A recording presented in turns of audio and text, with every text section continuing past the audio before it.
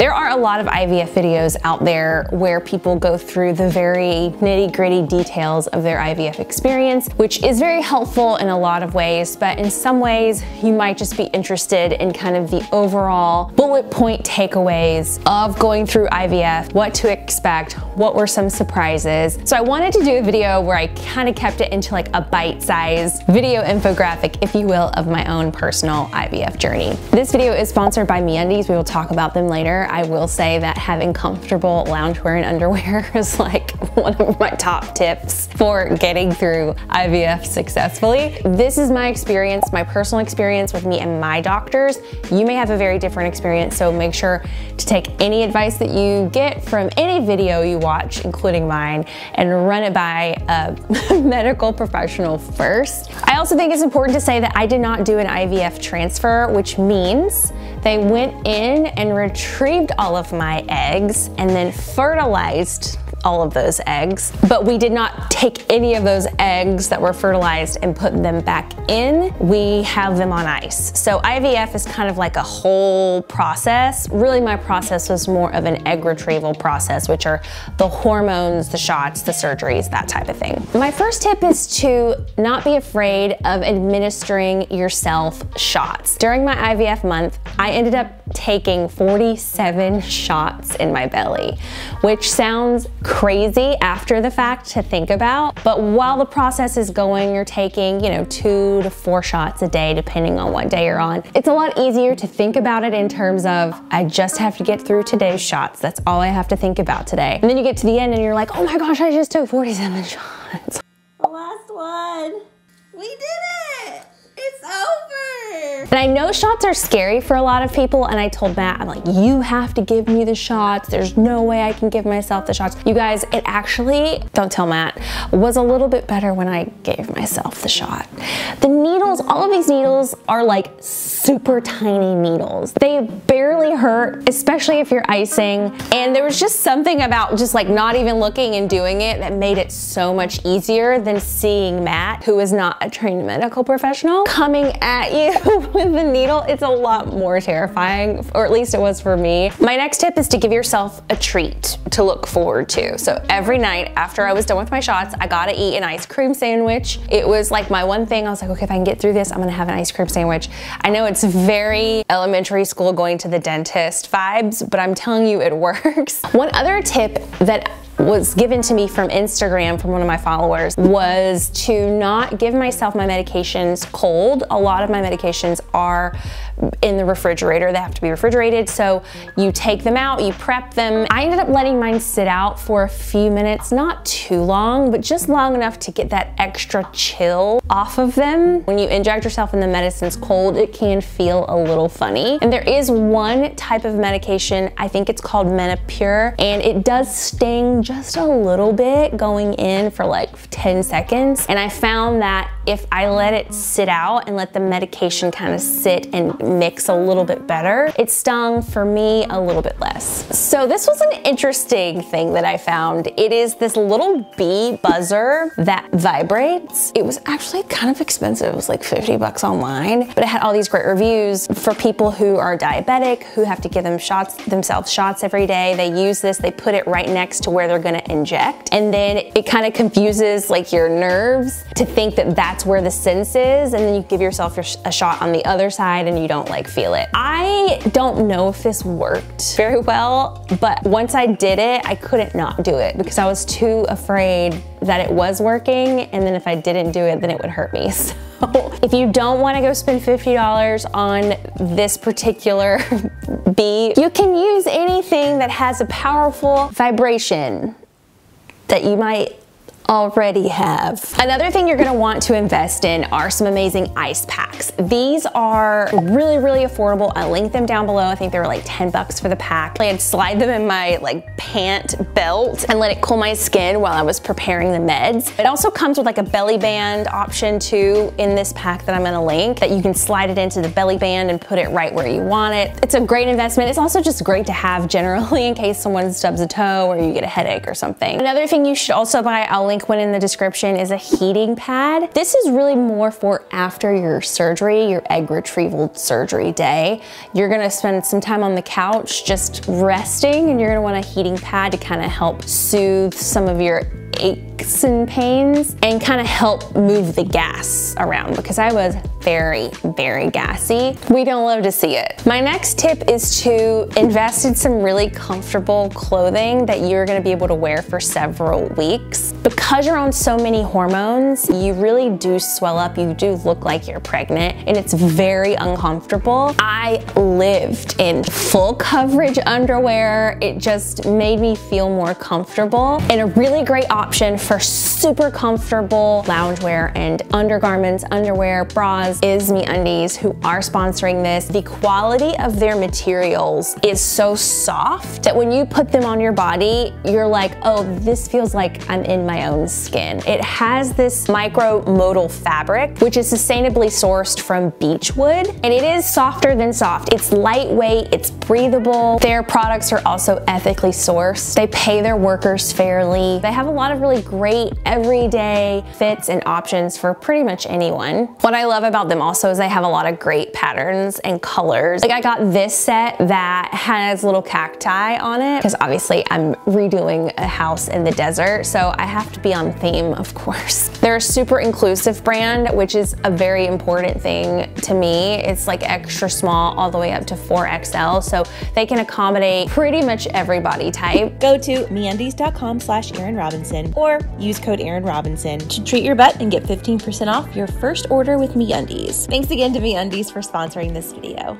You need to get an organizer for all of your medications. There's so many little things. There are needles and swabs and gauze and boxes for your needles and medications, and you just need a way to organize them. There was this caboodle thing that I saw online that I wanted to get, but it was like $40, I think, and I was like, I'm never even gonna use this again. So I ended up buying a shoe organizer, and it was amazing. You can get one for 10 or 15 bucks online. I'll link the one that I got below, and I just put it on the bathroom door next to our kitchen, which is where we fixed all the medications every night, and I would just go to my little shoe organizer and pick out what I needed. My next tip is about organizing a calendar to help make all of these medications seem less daunting. You're gonna have a lot of meds, you're gonna have different measurements of how much you get in different times of day. My fertility office kind of listed them in this weird chart that wasn't very easy to understand. So I took all of that and put it in a 30-day calendar so that every day I knew exactly morning and night which medications I would be taking and how much of those medications I would be taking. And then every night I would check off each one of those. It's just really nice to be like, okay, day one is over. And the further you get, the more excited you are to start marking them off. You're supposed to rotate sides with your medication. So if you do your right side for all of your meds on Monday, you're supposed to do your left side with all of your meds on Tuesday. So Matt would put like an R and an L on each day so we can kind of keep up with which side we were giving our medication on. Another huge tip, please make sure you do this, is have your nurse, see if he or she will let you, but have them show you how to administer every single medication and film them doing it. It was about 20 minutes, and I just sat there and I watched her take out like fake versions of the medication that they had in like on their shelf, and they were like, here's what it looks like, and we filmed her, and Matt and I watched that pretty much every day. Another tip, when your nurse is going through all of your medications, have a Sharpie and have her mark little guidelines and guideposts on your belly as to where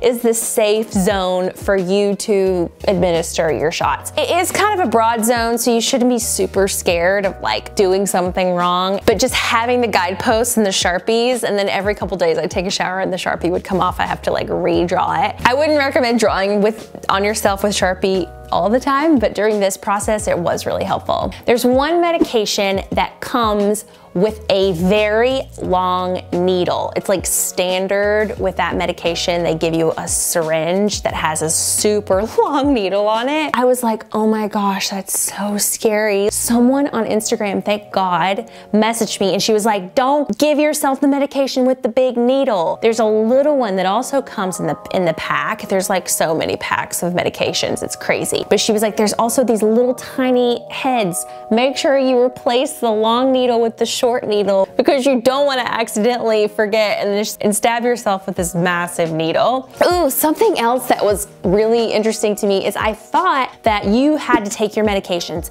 at the exact same time every day. Like I had to clear my mornings and clear my evenings to make sure that I took my shot at 8 o'clock, but you don't. There's a huge time window for when you can take your medications. I think it's recommended that you take your medications at the same time every day so that you kind of get into the rhythm and then you don't forget to take your meds. But if you take your meds at 8 p.m. typically and you go to dinner with your girlfriends at 7 and you don't get home till 11, my doctor told me I could wait until 11 p.m. to give myself the shots if I forgot or I was out and I couldn't take them. So you have a pretty big window of when you can take them. This is another good one. Do not be afraid of your egg retrieval day. The egg retrieval day is a surgery. They do put you out for like 15 minutes. It's very, very fast. And then you come out of surgery and it all sounds so medical and scary. From someone who's had major surgery, I can tell you, I liked it. I had fun. I did have an amazing nurse team who cracked me up and we were laughing and we were joking. It's like having like a glass of wine and just drifting off to sleep. It is not scary. I woke up from my surgery, had no idea I had even gone to sleep. I felt nothing. I literally felt nothing. I felt like I had just been woken up from a really good nap. And I was like, ugh. But I want to do this longer. Don't be afraid of surgery day at all. It's kind of the best part, to be honest. Another tip is try to eat watermelon the night before the surgery so that your veins will vasodilate, which means they get a little bit larger. Watermelon is a really great vasodilator, and so it is recommended, just so it's easier for them to find your veins, that you have some watermelon the night before. However, watermelon has a lot of sugar in it, so other than the night before, I was told not to really engage with a lot of carbs and sugar the day before and the week or two after my surgery. Apparently your ovaries are very sensitive to sugar. They're very sensitive to electrolyte balances and salt balances in your body. And if you have too much salt or too little salt, or you have a lot of sugar, it can cause your ovaries to swell up, which is like what we don't want to happen. And if you're kind of on the cusp of maybe getting this OHSS thing, if you have a really great keto diet, the likelihood of that happening is a lot lower. So keto, no sugar, no carbs, tons of electrolytes. I drank electrolytes for weeks, and I do think it helps me recover more quickly than had I not been drinking them. You are gonna wanna limit your travel. Your doctor is gonna be wanting to monitor you via an ultrasound every couple of days. They wanna make sure the medication is working, making sure that they don't need to give you more medication because it's not working that well, or if the medication is working too well and they need to kind of pull you back. So you need to kind of be available and able to kind of go in every couple of days. During the first couple of days of shots, you don't feel too bad, but as you get further along in the process, you really start to like not feel so great. The hormones kind of set in, your body starts changing, you feel a little uncomfortable. All you want to do is kind of sit on your couch in your MeUndies watching your favorite show. And if you don't clear your schedule while you're giving yourself the shots, I would definitely take a week or two to recover fully, because there is a high risk that you could get something, it's called OHSS, it's ovarian hyperstimulation syndrome. It's pretty common. I think it happens in like 30% of women. It's where your ovaries are so swollen because they're retrieving so many eggs, and in my case 18, which is kind of on the lower end of this a lot threshold. But you know, if you have 16, 17, 18 eggs, your ovaries are going to be pretty swollen. What can happen is they can, I don't want to scare anyone, but you know, they can like flip around and it's really painful and pretty awful and you don't feel great. I did have a small, very mild to moderate case of OHSS, and I can just tell you don't feel very good. You're very sore, and it's just not, you just don't want to go anywhere. You just want to sit on the couch. I mean, your doctor probably will tell you this as well, is it's not recommended that you do a lot of working out or yoga or having a lot of sex. Once you kind of started the shots, maybe 3 or 4 days into the shots, they'll tell you you really have to cut back on all of your activities, just because again, your ovaries are swelling, your body is doing a lot hormonally, and they don't want there to be any problems. They don't want you to twist your abdomen and cause some sort of weird thing. That's a technical medical term. Some sort of weird thing. I will say you can start to feel your ovaries. It kind of feels like, I don't know, like you literally feel like you're like carrying around baskets of eggs inside of you. So I ended up like, you know, bracing myself, and I'd sit down or get up, and it's not painful, it's just a little uncomfortable. One of my biggest tips about IVF and egg retrieval is I wish I had done this whole process a long time ago. With women getting older and in the workforce, and our priorities have shifted a little bit, we all want to have jobs and careers, and we're passionate about those. A lot of women are getting pregnant or trying to get pregnant later, and as you get older, your eggs decrease significantly, not only in number, but more importantly in quality. So had I done this 5 years ago, I might have gotten double the amount of high quality embryos that I ended up getting. I ended up getting 18 eggs in total, which is a lot of eggs, but we only ended up with 4 healthy, viable babies, embryos. They're embryos, but hopefully they'll be our babies one day. So if you don't have the cash flow, ask for it as like a graduation present, ask for it as a wedding gift, so that you can do this as early as possible, or go work at one of those major companies who offer IVF and fertility options for their employees. That's becoming more and more popular. This process was as easy and as hard as I thought it would be. It takes a lot of mental fortitude to get through it. It isn't so physically hard. It is like a little bit challenging, but there's so much mental challenge in this process. Also, subscribe to this channel. If you have other questions about my IVF process, I will try my best to answer them down below. Again, make sure you run all of this by your doctor, because you just never know. You might be a very different type of person than I am. There is a link down in the description below where you can get your 15% off your first order of MeUndies. I will possibly be doing another round of egg retrieval in the future. If you have any tips and tricks, let me know in the comments, because I definitely don't